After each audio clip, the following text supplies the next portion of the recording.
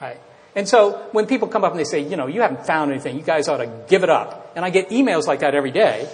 I respond to them that this is completely analogous to going to Africa in search of megafauna, right? Landing your ship on the shore and examining one city block of Africa and then saying, well, that's it, no hippos, no elephants here. You know, I think I'll go home. There's no megafauna. There are no megafauna in Africa. And that would be early days. That would be premature. The same with SETI. Okay. Now, the Allen Telescope Array has a design goal of not 42 antennas, which is what it has now, but 350. Okay. Now, building the rest is pretty straightforward. We know how to do that now. What's missing here is the check.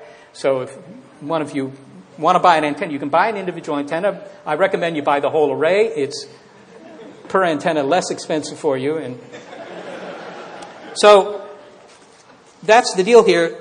This is the possible result of that. Okay, what's plotted here? This is one of those 12 plots. What's plotted here, I just did a little bit of geometry here and then an extrapolation of what this instrument will do in the future because we know what the technology will do. You're all well aware of Moore's Law. You live in the Silicon Valley. You know that the price of computers drops by a factor of 2 at any given performance level every 18 months. So the same is true for SETI. SETI is mostly digital electronics. It gets faster all the time, doubling in speed on average ever since Frank Drake's original experiment every 18 months. So what I've got plotted here is how far out into space, how far out have we examined all the interesting star systems? Okay, so, you know, here 100 light years out, and then, you know, a few years later we're at 200 light years and so forth. What's really interesting here are these numbers. These are what are called estimates, which is a euphemism for guesses as to how many societies are out there broadcasting a signal we could pick up. Carl Sagan figured there might be 1 million. If he's right, then we should trip across ET before 2015. Isaac Asimov figured 670,000, and it takes till 2022 or something. Frank Drake himself typically says 10,000. Okay, now, I've asked Frank many times. I don't know if Frank's in the audience. He may be here. You can ask him why he came out, or how he came up with this number. And that's some sort of secret sauce. But in any case, it's the most conservative number. And even if you take the most conservative number, then it's still the case that this experiment's going to pay off in 24 years. Okay. All right, now, you might say, yeah, but, you know, these are all guesses. They're all guesses. And they are. They are guesses. But on the other hand, these are guesses by people like Carl Sagan, Frank Drake, and so forth. These are the people that motivated this whole search. So if you feel sufficiently impressed with the arguments that have been made for doing this, then the result of that is that you should expect success fairly quickly. Right? This is not like building Salisbury Cathedral in England, which took, you know, what, I don't know how many centuries it took to build that pile of stones there, okay, where you say, well, my great-grandkids will do it, you know. Either it's going to work within a generation, or there's something fundamentally wrong with the premises. Now, I think we might even be able to speed things up. But in order to do that, you have to know this number here. Typical sensitivity for SETI, these are the best numbers, but these are the sorts of things you can get down at Arecibo, and maybe eventually with the Allen Telescope Array when you get it built out, is 10 to the minus 25 watts per meter squared.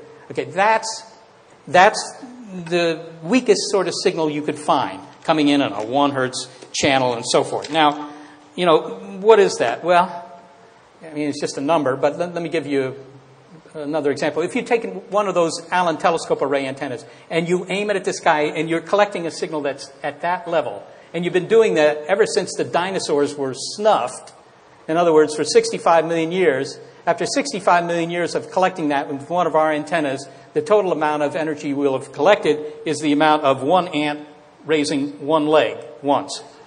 Okay? So it's not a lot. I mean, that would suggest to you, that should impress you in something. Very little of this talk will impress you, but that should impress you because that shows you how good radio technology is. You can find very, very weak signals, okay? And it sounds like we should be able to find really pipsqueak transmitters out there. But, of course, space is vast. All right, and the consequence of that is that the signals, of course, are attenuated by distance. So here's the computation. This is another number you can, if you don't like this number, you can try this number here on the bottom at your next cocktail party. Let's assume that the aliens were aiming an antenna our way, trying to get in touch because they want to sell used cars or whatever.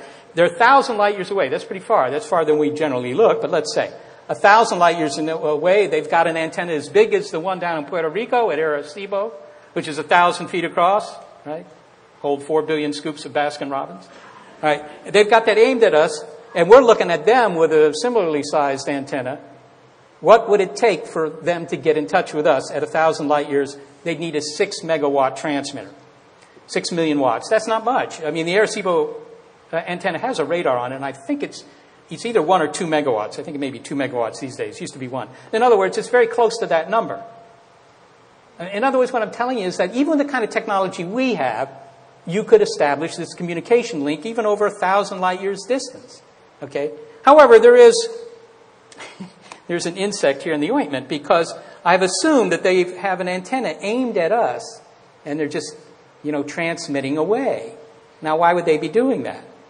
And they have to be doing it for a long time, because remember, when we go down, we look at some star system. We might look at some star system over here 3 years from now, and we'll spend, like 3 minutes looking at it at a given frequency. Right? 3 minutes. The aliens get 3 minutes to get in touch from that star system. So in order to have any chance that we're going to hear them, they've got to be beaming their signal at us for a long time, typically thousands of years. This is the Drake equation, but that's what they have to be doing. So here's an alien. It was pointed out to me that his hands are not great, but in any case, here's an alien. So you have to ask, are they going to do that? Are they going to beam a very powerful signal at us for thousands of years? Because that's an assumption in what we do now, right? It seems to me that it is. And I'm somewhat doubtful that they would be willing to do that, because they don't know we're here.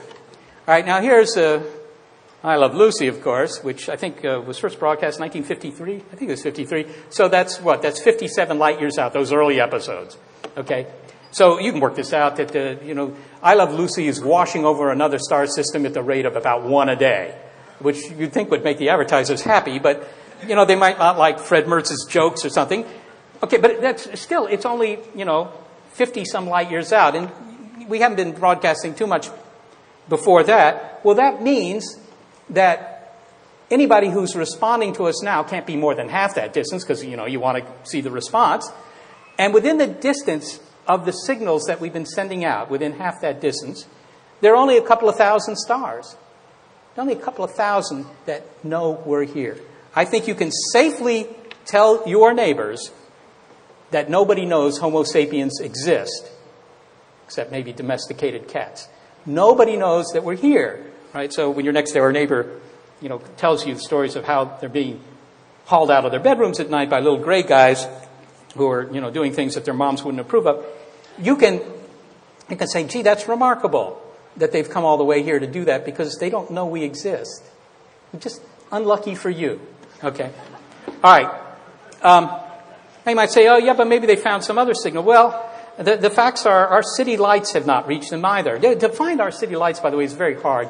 You might work out how big an antenna, or rather a telescope, you need to see the lights of Earth from, a couple of hundred light years. It's big. It's like an antenna about the size of the solar system. Sorry, a mirror that's big. It's very big. The chlorofluorocarbons in our atmosphere that would tell them that we have refrigerators, that information hasn't reached them. Smoke, smog, the CO2 in the atmosphere. The aliens are always coming here to save us from ourselves. Right? Why are the aliens here now, Bob? Well, because they're unhappy about what we're doing to the environment. And also they're worried about nuclear war. Well, doggone it, they don't know about any of that stuff. Right? And so, if they're here now, it's not because they knew about that stuff. It's like, you're going to save the hippos without knowing about the hippos. Okay. So, it doesn't make too much sense to me that they're going to be relentlessly targeting us with a very big antenna with a lot of power. But you could say, that's okay. Maybe they're really broadcasting. Maybe they're transmitting a signal that just goes to everyone, like KGO, right? Maybe they're doing that. So they got it. Maybe they have a big transmitter down in the center of the galaxy, because after all, it's that's the place to go, and it's just belching out used car ads, as I suggested, or maybe join our book club, whatever it is, okay? And we'll pick that up. Well, that's maybe not a bad idea. We should look at the galactic center. That's the one special place in the whole galaxy, after all, the one very special place. I always think of, when Captain Kirk is beaming down some guys down to some godforsaken planet, I'll beam them down, I'll see you down there. What do you mean you'll see me down there? I don't have a map of the place. They can always beam to the North or South Pole. Everybody knows how to find those. In the galaxy, there's only one unique place, of course, and that's the center. So maybe they're broadcasting everywhere. All we have to do is look at the center of the galaxy.